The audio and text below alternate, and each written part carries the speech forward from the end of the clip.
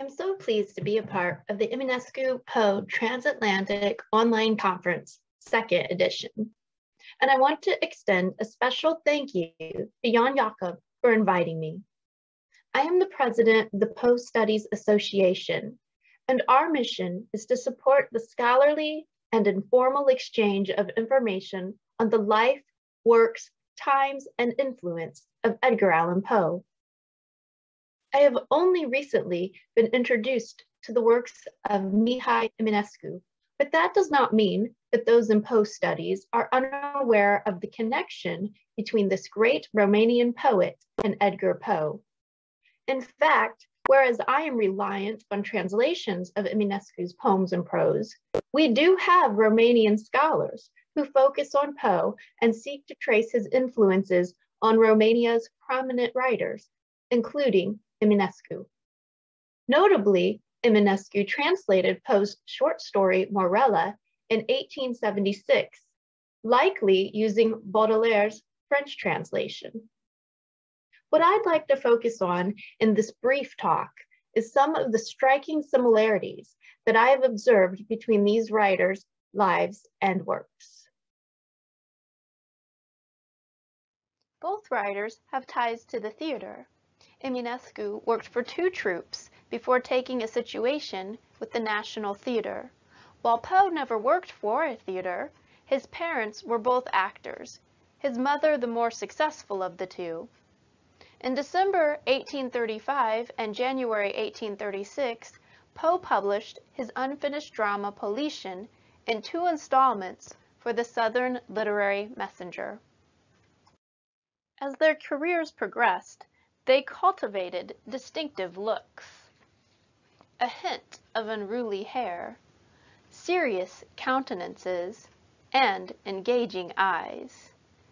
These portraits evoke what Liviu Cotreau dubs, quote, the highly popular poet moody stance, end quote. They both experienced tragic love affairs. For Eminescu, Veronica Micla captured his heart. They interacted at literary salons, dedicated poems to one another, had an unfulfilled engagement, and she published a work that featured poetry by both of them after Eminescu's death. She committed suicide shortly thereafter. Although Virginia Poe, Edgar's wife, experienced a tragic situation, the figure in Poe's life that I believe more closely resembles Eminescu's Veronica is Sarah Helen Whitman. She and Poe also met one another during a literary event, a lecture. They wrote poems to one another, and she issued a defense of Poe in 1860, a response to those who tried to impugn the dead writer's character. Although she never attempted suicide, her interest in Poe after his death did not wane. She purportedly held seances in attempts to communicate with him. Delicate health, alcohol dependence, and mysterious deaths at the age of 39 also unite these writers. Unfortunately, both writers experienced bouts of losing self-control. Eminescu suffered from a nervous breakdown, and Poe's skirmishes involving alcohol are notorious. In fact, reports of alcohol dependence plaguing these writers are inescapable.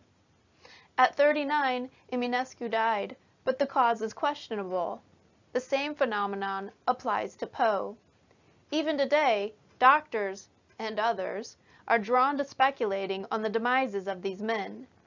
Eminescu certainly exhibits sympathy with Poe's own outlook on life and how he writes about life in his poetry and tales.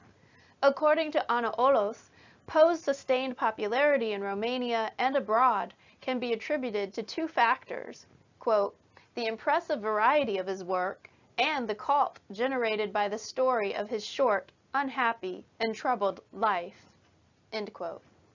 I think these same points can be made in relation to Eminescu.